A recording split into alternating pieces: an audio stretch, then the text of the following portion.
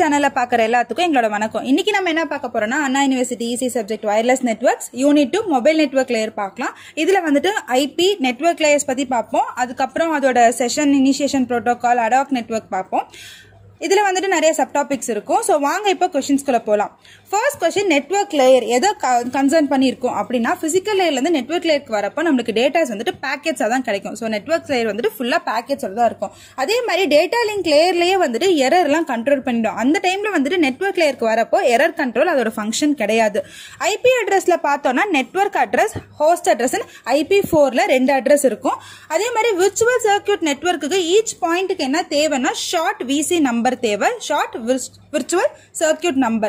Next, which of the following routing algorithm can be used for network layer design? அதுக்கு என்னென்ன routing algorithm use பண்ணலாம்னா shortest path algorithm use பண்ணலாம், DVR distance vector routing use பண்ணலாம், link state routing use பண்ணலாம். So கொடுத்திருக்க எல்லாமே வந்துட்டு நம்ம network layer designல routing algorithm use பண்ணுவோம். Which of the following is not correct in relation to multi destination routing? multi destination இருக்கிறப்போ நம்ம டேட்டாஸ் வந்துட்டு பேக்கெட்ஸை சென்ட் பண்ண மாட்டோம் அப்படின்றது கரெக்ட் இல்லை.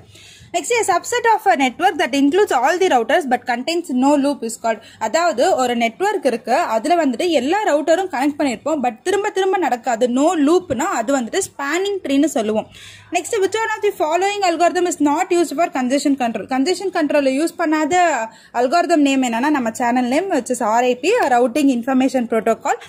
நெக்ஸ்ட் வந்துட்டு network layer protocol for internet வந்துட்டு இன்டர்நெட் ப்ரோட்டோகால்னு சொல்லுவோம்.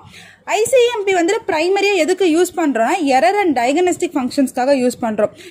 நம்ம ரவுட்டரோட கனெக்ஷன் பாயிண்ட்ஸை வந்துட்டு சேஞ்ச் பண்றது, அதாவது இன்டர்நெட் யூசிங் மொபைல் ஐபில பார்த்தோம்னா மொபைல் நோடுன்னு சொல்லுவோம். அந்த மொபைல் நோடோட பார்ட்னர் யாருன்னா கரஸ்பாண்டன்ட் நோடுன்னு சொல்லுவோம். அதே மாதிரி ஹோம் நெட்வொர்க்னா என்னன்னா MNோட மொபைல் நோடோட சப்நெட்னு சொல்லுவோம். அது எது ரெஸ்பெக்ட் பண்ணிருக்குன்னா மொபைல் நோட்ல இருந்து கிடைக்கிற ஐபி அட்ரஸ் ரெஸ்பெக்ட் பண்ணி தான் இருக்கும். Next, which defines the correct location of MN from IP point of view is COA. COA என்னன்னா கேர் ஆஃப் அட்ரஸ் சொல்லுவோம். கேர் ஆஃப் அட்ரஸ் வந்துட்டு 2 பாசிபிலிட்டிஸ் இருக்கு, foreign agent care of address and கோலோகேட்டட் care of address.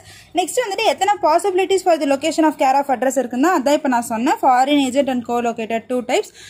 இது இல்லாம என்னென்ன methods வந்துட்டு foreign ஏஜென்ட்ல MN move ஆனதுக்கு அப்புறம் இருக்குன்னா 2 மெத்தட் இருக்கு. அது என்னன்னா agent advertisement and agent சொலிசிட்டேஷன். Next, ICMP messages எல்லாமே வந்துட்டு மொபிலிட்டி எக்ஸ்டென்ஷனோட தான் இருக்குமானா ட்ரூ, அது மொபிலிட்டி எக்ஸ்டென்ஷனோட தான் இருக்கும். மொபைல் நோடு தான் நம்ம என்ன சொல்லுவோம்னா subnet which can receive agent advertisement from either HA or FA, home agent are foreign agent. இப்போ சப்போஸ் எனக்கு ஏஜென்ட் அட்வர்டைஸ்மெண்ட் வந்துட்டு ஒர்க் ஆகலாம், ஆனா எனக்கு அந்த அரைவல் டைம் வந்து ரொம்ப அதிகமா இருக்குன்னா மொபைல் நோடு எங்க சென்ட் பண்ணணும், ஏஜென்ட் சொலிசிட்டேஷனுக்கு சென்ட் பண்ணும். இப்போ MN வந்து ஃபெயில் ஆயிடுச்சு அந்த அட்வர்டைஸ்மெண்ட்டை கேட்கறதுக்கு அப்படின்னா ஃபாரின் ஏஜென்ட் என்ன பண்ணணும்னா அதோட லைஃப் டைம் டிடெக்ஷன் வந்துட்டு மூவ் பண்ணிடும், move deduction using lifetime.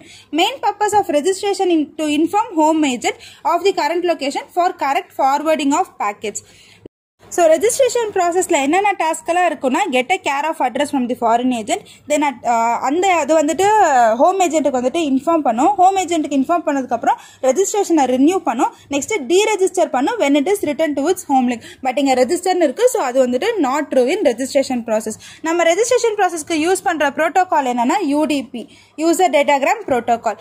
என்ன ப்ராசஸ் வந்துட்டு டைப் ஃபீல்டு செட் வந்துட்டு 3 செட் பண்ணிட்டு and code indicates registration request வந்துட்டு ரிப்ளை ப்ராசஸ்ன்னு சொல்லுவோம். நெக்ஸ்ட், விர்ச்சுவல் பைப் இருக்கும் என்ட்ரி பாயிண்ட்டுக்கும் எண்ட் பாயிண்ட்டுக்கும், அது என்னன்னு சொல்லுவோம்னா டனலிங்ல தான் virtual pipe for data packets end பாயிண்ட்ல இருந்து என்ட்ரி பாயிண்ட்ல இருந்து எண்ட் பாயிண்ட் வரைக்கும் இருக்கும். நெக்ஸ்ட், என்கேப்சுலேஷன்ன்றது ஒரு மெக்கானிசம். அது என்ன பண்ணும்னா பேக்கெட் ஹெட்டர்ல இருந்து நியூ பேக்கெட்ஸ் டேட்டா வந்துட்டு நியூ பேக்கெட்ஸ்ல சென்ட் பண்ற வரைக்கும் எல்லா மெக்கானிசமும் என்கேப்சுலேஷன்ல தான் நடக்கும். என்கேப்சுலேஷன்ல 3 டைப்ஸ் இருக்கு, IP என்கேப்சுலேஷன்.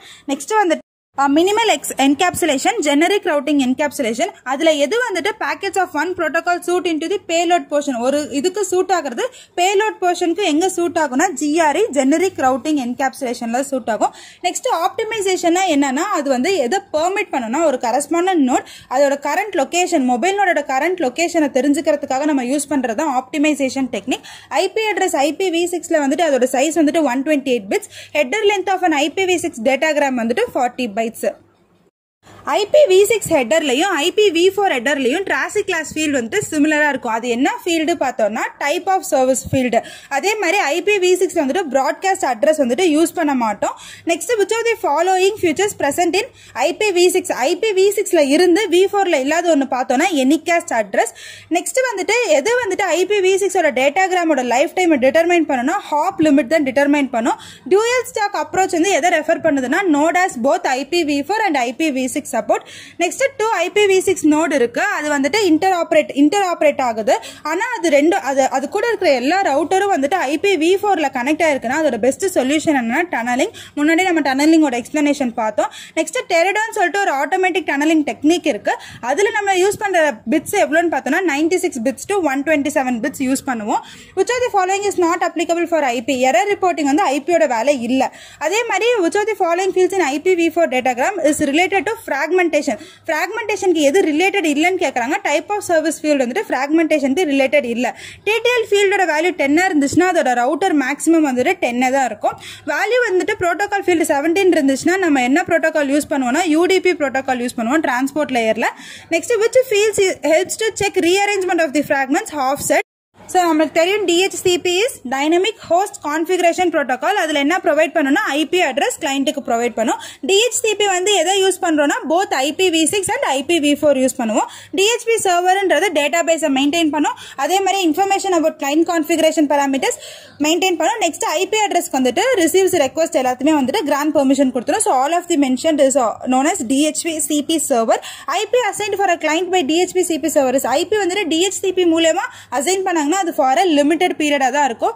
DHCP வந்துட்டு UDP போர்ட் யூஸ் பண்ணுவோம். எதுக்காகனா 67 UDP போர்ட் நம்பர் என்ன போர்ட் நம்பர் யூஸ் பண்ணுவோம்னா 67 போர்ட் நம்பர் யூஸ் பண்ணுவோம். அப்பதான் வந்துட்டு நம்மளால டேட்டா வந்து சர்வருக்கு சென்ட் பண்ண முடியும். DHCP server can provide the dynamic allocation, automatic allocation, static allocation. எந்த அலோகேஷன் வேணாலும் IP அட்ரஸ்க்கு ப்ரொவைட் பண்ணிக்கலாம். DHCP client and serves on the same subnet communication வியா. ரெண்டுமே சேம் சப்நெட்டா இருந்துச்சுன்னா அது UDP பிராட்காஸ்ட் மூலமா தான் கம்யூனிகேட் பண்ணும். IP அட்ரஸ் கிடைச்சதுக்கு அப்புறம் அந்த IP கான்ஃபிளிக்ட் வந்துட்டு கிளையண்ட் யூஸ் பண்ணணும்னா அட்ரஸ் ரெசல்யூஷன் புரோட்டோகால் யூஸ் பண்ணுவாங்க. DHCP ஸ்னூப்பிங்னா என்னன்னா அது வந்து ஒரு technique which is used for security of an existing DHCP infrastructure. செக்யூரிட்டிக்காக use பண்ணுவோம். அந்த DHCP ஸ்னூப்பிங்ல வந்துட்டு லேண்ட்ல கான்ஃபிகர் பண்ணியிருந்தோம்னா கிளையண்ட்டுக்கு வந்துட்டு போத் MAC அட்ரஸ் IP அட்ரஸும் தேவைப்படும் அந்த நெட்வொர்க் அக்சஸ் பண்றதுக்கு. எது வந்துட்டு சிக்னலிங் கம்யூனிகேஷன் புரோட்டோகால் சொல்லியிருப்பாங்க.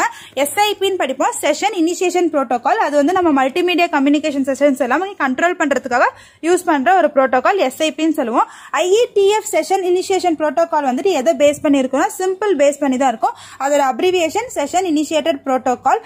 Next, in which of the following cases SIP is not used? Data transferring அது யூஸ் பண்ண மாட்டோம். மல்டிமீடியா செஷன்ஸ்க்கு கண்ட்ரோல் பண்ணதான் யூஸ் பண்றோம்னு பார்த்தோம். ஸோ டேட்டா டிரான்ஸ்ஃபரிங்க்கு யூஸ் பண்ண மாட்டோம்.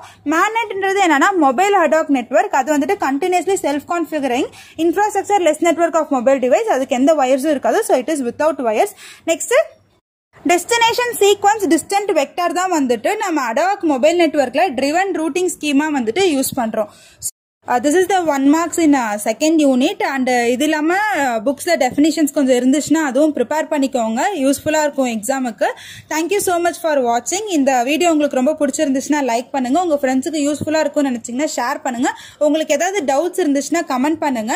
மெயில் PDF ஏதாவது வேணும்னா மெயில் பண்ணுங்க. அது மட்டும் இல்லாம டிஸ்கிரிப்ஷன்ல நான் டிரைவ் லிங்க் அட்டாச் பண்ணிருக்கேன். உங்களுக்கு வேணும்னா டைரக்டா போய் டவுன்லோட் கூட பண்ணிக்கலாம். All the best for your exams. எங்களோட பயணம் செய்து பயன்பெறுங்கள். தேங்க்யூ ஸோ மச் ஃபார் வாட்சிங். Bye bye.